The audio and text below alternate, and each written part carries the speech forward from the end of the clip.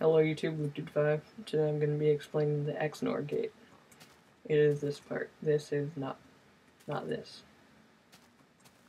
Okay, so basically this is a device so the door opens when both inputs are on.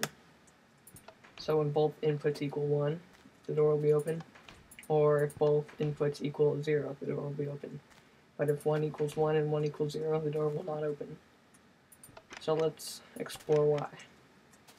So when this torch is off,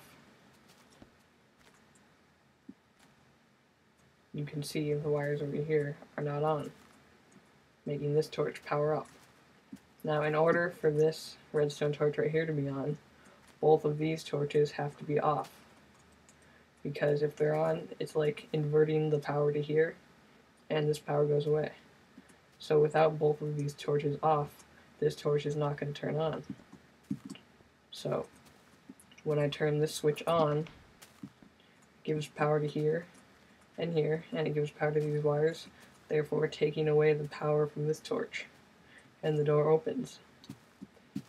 So that's the explanation of the XNOR gate, and I will have a tutorial on how to build it soon with schematics.